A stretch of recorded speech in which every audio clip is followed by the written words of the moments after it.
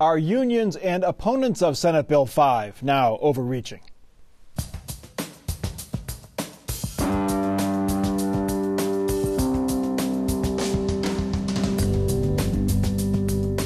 From the Battelle studio at WOSU at COSI, this is Columbus on the Record. Joining Mike Thompson this week, Bill Cohen, State House correspondent for Ohio Public Radio, Terry Casey, Republican strategist, and Brian Rothenberg, Executive Director of Progress Ohio. If there's going to be a compromise to keep voters from deciding the fate of Senate Bill 5, it has to come by Monday. That's the deadline to pull a question from the November ballot. The chances for a compromise, nil at this point. Unions and others who want to repeal the collective bargaining limits on public workers say, repeal the bill first, then we'll talk. Top Republicans say that's not going to happen. Meanwhile, the ballot board has approved language of arguments that will be posted at polling places in November.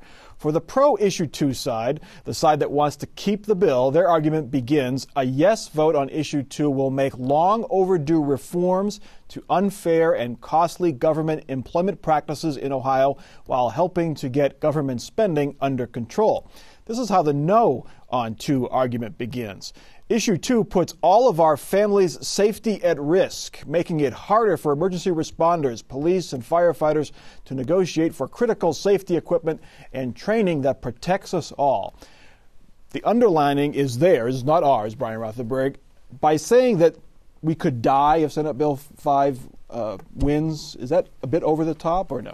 It's not. I used to work for the mayor's office in Cleveland, and many times staffing levels affect how you respond with emergency services. So we are going to have many different towns. We already had one in the central Ohio area where there was a big disruption, and now the sheriff in Mount Sterling is going to be taking over police sources, and that's a direct effect on the budget.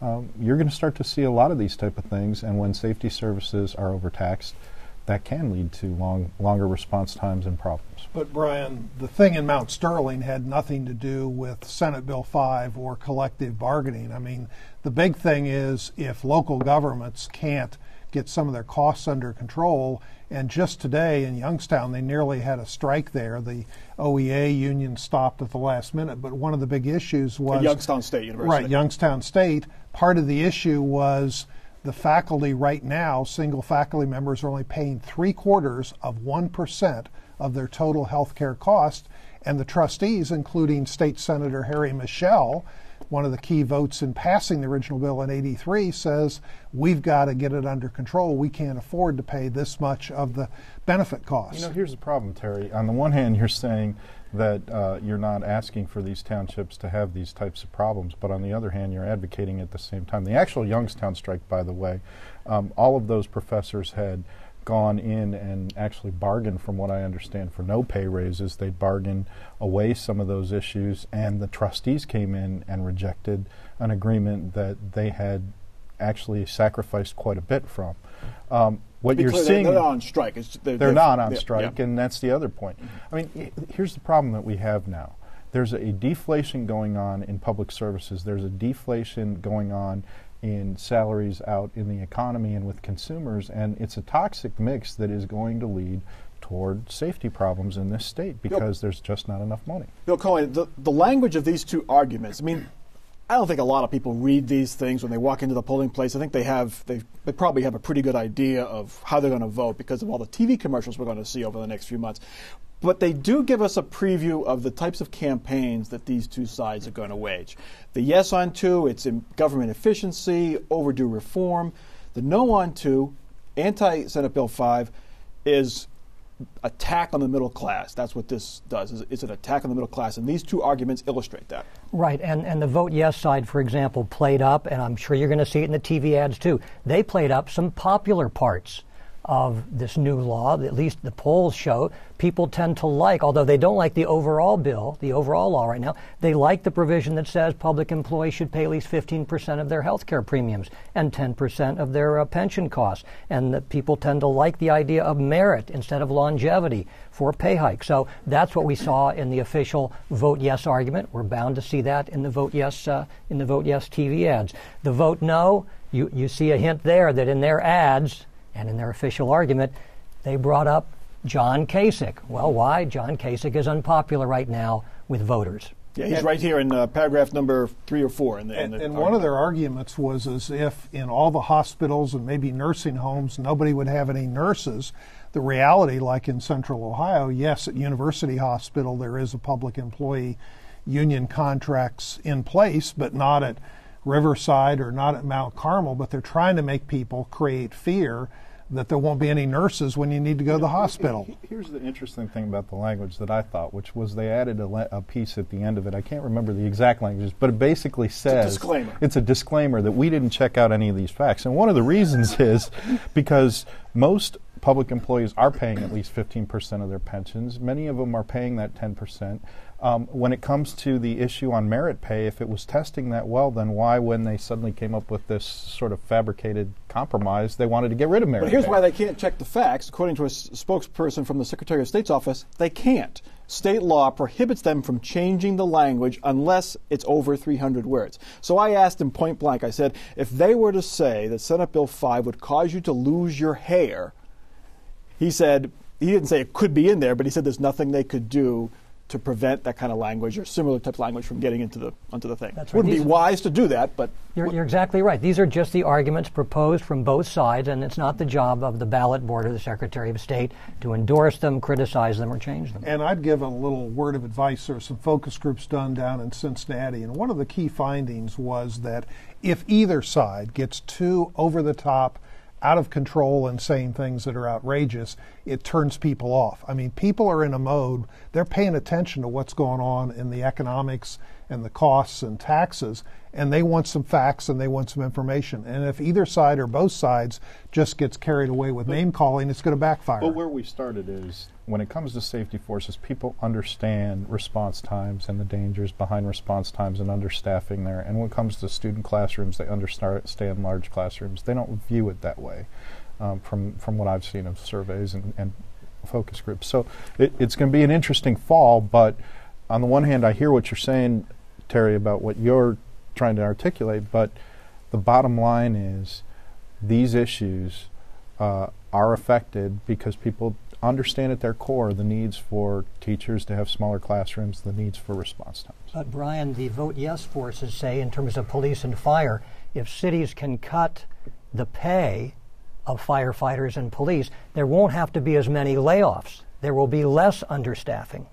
Well, here's the problem with that, Bill. I mean, first of all, these are folks that have to retire early. Second of all, not all of these safety forces are making that kind of money. Some of them, like dispatchers, do not make that kind of money. And the third problem with it overall is you're talking about a consumer economy problem here, not a Wall Street economy problem here.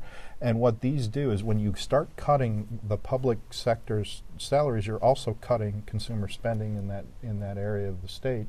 And that's going to sort of spiral into higher unemployment, less consumer spending. And actually, Brian, in most cases, Senate Bill 5 has nothing to do with cutting wages. It's just slowing down the increase in the future, because on an awful lot of teachers, safety forces, it's the increase of cost of living, plus step increases, plus the benefits, plus pensions. But it's the budget and Senate Bill 5 and this argument that you have to tighten your belt and make these cuts, and you've got to do this over time.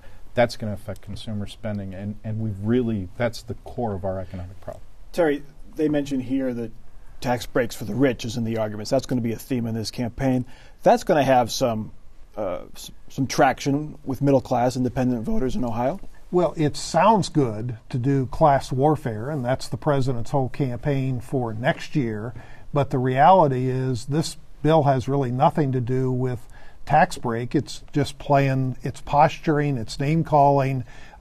They really ought to stick and get back to the facts, and I can't understand why they don't sell it on the facts. I mean, another thing that bothers me is police, fire, and safety. They specifically put in the law that allows for police safety to be negotiated, a subject of negotiation. So it hasn't been left out. It's right there in the law. But the realities are, the economic realities are, they're going to hit that hard in negotiations, first of all. And second of all, this is an issue about some of these tax breaks to the wealthy. And the reason it's an issue for these tax breaks to the wealthy is increasingly they're getting breaks while the middle class is getting squeezed with higher and higher taxes, with higher and higher obligations at the local level, not at the state level, and this is going to put more of that pressure on there. If you want a good school, you're going to have to vote for a tax levy, or you're going to have to go through these cuts. So there will be this devastating squeeze on the middle class, and there's going to be a farther divide between wealthy and middle class. Moving past November, whatever happens, a couple of national publications, the New York Times and Bloomberg, both published articles this week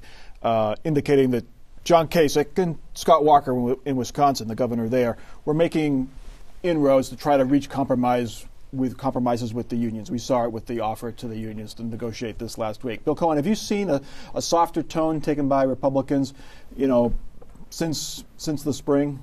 I know they're not in session right now. Just in terms of them saying, hey, why don't we reach a compromise before the election and not go through this where both sides have to spend $20 million.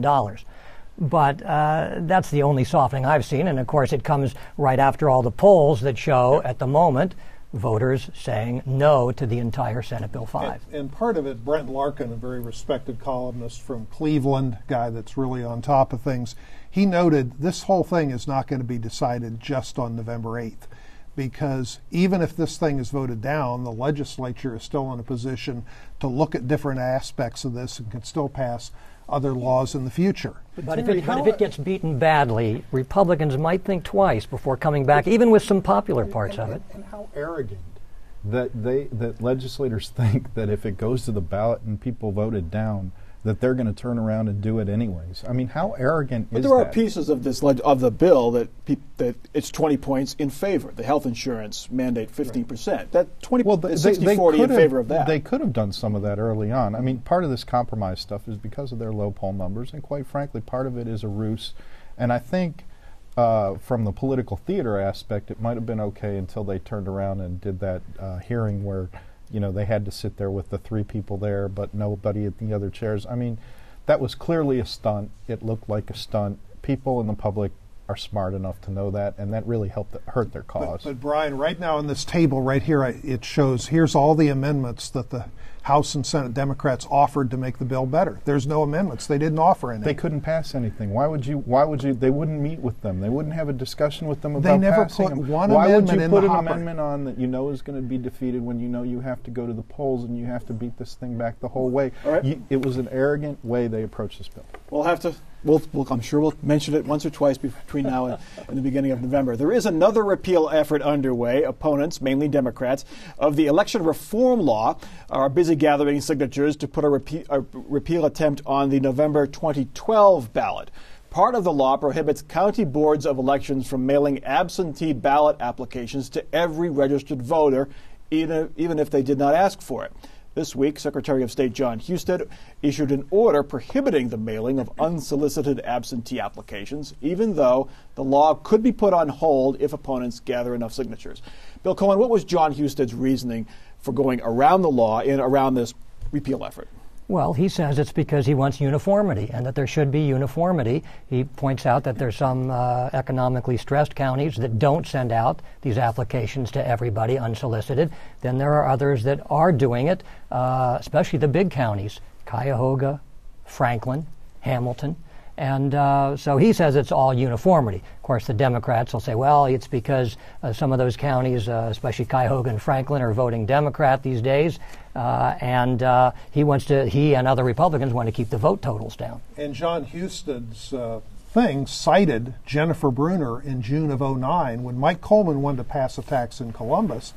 There was a tie vote on sending out these ballots as they'd done every year in every election since 2007 in Franklin County. And Jennifer Brunner suddenly said, no, we can't do that because it would be unfair to not have uniformity. Well, if Jennifer Brunner in June of 2009 says uniformity is important and legally responsible, why are the Democrats now reversing field? Terry, my question is, why do people want to make it harder to vote? Why are you trying to make it harder to vote? 60% of the people in Cuyahoga County voted by absentee ballot. The long lines that we had in 2004, we will never forget, and one of the reasons that we got rid of them were early voting, getting rid of the long lines, being a little more friendly so you don't tell people that they can't tell you're voting in the wrong place and you could go to another place. Why is there this emphasis on trying to keep people from voting? And there's a real simple answer. They're doing it in urban counties, and that affects certain people politically. And quite frankly, that's immoral.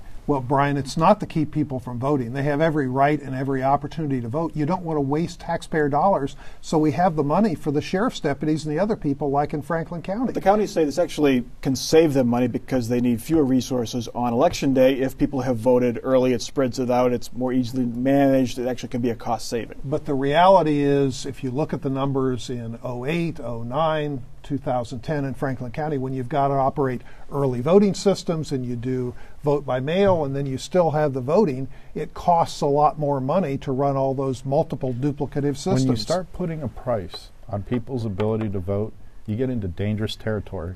You really do. And I'm not saying we're going back to what happened in the 60s and prior to the 60s with poll taxes, but that shouldn't be the consideration. It should be a consideration of making it easier for people to vote. So, Brian, you're one of the supporters of this repeal the election reform law. What happens if the counties are not allowed to send out the applications en masse? My guess is that the campaigns are going to send out applications themselves, and then the voters will send it in. Campaigns will. Up in Cuyahoga County, the new executive there, who's been pretty bipartisan. He's even hired some former Franklin County officials. Ed Fitzgerald has just said, "I'm going to pay for it anyways. It's the right thing to do." Look, it's a little harder though when it's not a nonpartisan board of elections sending it out than when a party sends it out just to their own folks. It's just wrong the way this is unfolding. But Brian, all these things cost money and add to the confusion with voters, because I remember an Obama person in 08 coming to my house and saying, you've got to go down and vote at the early voting center because the polling places will be so jammed on Election Day. And of course there was virtually nobody there. There was a lot of wasted tax dollars and poll workers there because we had all this duplication of all these multiple systems. And actually in Ohio in 08, with all this money spent by Jennifer Bruner and the counties, voter turnout was less in Ohio in 08 than it was in 04. But I have to tell you more, well, it always, when you're comparing 08 to 04, it's post-presidential. It's in different areas that happened, but it was primarily because it wasn't as competitive an election. But I have to tell you, I don't think John Kerry believed that. No, Obama beat McCain by more than Kerry lost Bush. Right, but it wasn't really an issue here in Ohio. But look, when you start putting a price tag on this stuff, you're getting into dangerous territory. Quite frankly, if 60% of the people voted in Cuyahoga County by absentee ballot, it was actually 47% is the exact number of the 416. But maybe your argument should be we should get rid of voting on Election Day like Oregon does. I don't know what the answer is here, but I can tell you it's not making decisions based on money. And this isn't about money anyways, Terry. We all know what this is about. It's about depressing the urban vote. Let's get to our next topic. As we mentioned last week, unemployment is inching up in Ohio. It's up to an even 9% now. This week, the state legislature and the Kasich administration basically said no thanks to $176 million in federal aid for jobless benefits. And this week, Democratic lawmakers proposed a bill that would make it a crime to discriminate against the unemployed, just like it's illegal to discriminate against applicants who are of color or women job applicants. Terry Casey, $176 million to help the unemployed. Why not take that? Well, if you own a home and somebody says, I'm going to do a free roof for you, and you'd say that sounds good, but if in addition to buying the roof, you've got to buy windows and new siding and everything else, because the concern was you might get that free money, but then once you establish this new level of benefits, these new programs, and you've got to pay for them from Ohio money directly or employer money, it costs more money in the future. You could end up, Ohio already owes today $2.6 billion to the feds in money they've been advanced. But the feds disagree on that. They say you could end the program after a year, after 2 years, after the recession is over. But people like Brian would say, oh, once it's started, we can't cut it off, we can't change it. All these things cost money. And right now the taxpayers are saying, both with their wallet and how they live their lives, and they want government to be a little more frugal and look at free money that costs you more down the line. That's not necessarily a good deal. You're going to use this as a campaign issue, I take it, Brian? I've never seen a politician successfully use the equivalent of let them eat cake and win. I don't understand the logic behind this, and I have to tell you, Terry, when you start talking about folks that are unemployed, if you're not getting any money and you're in a home, and you were paying that home, and you had a job when you got that home, you're going to lose your home. It's going to affect all the property values in the neighborhood. You're not going to be spending money at the grocery store. You're not going to be spending money on Main Street. It's going to have a multiplying effect on our economy, and it's that kind of thinking that has led us into this Wall Street-only recovery. Well, but the thinking that's got us in the problem is we need a president focused on generating economic growth like Ronald Reagan did in the early 1980s. I got to tell you, George W. Bush never did this with unemployment. In fact, some of this unemployment money started coming, and these extensions started coming under George W. Bill Bush. Cohen, quickly on the discrimination. This bill would make it a crime to if an applicant came into an office or a factory and says, "I want a job, but I've been unemployed for a year," you can't discriminate against that person. It's not going to go anywhere, but is that needed? Well, it's hard to tell.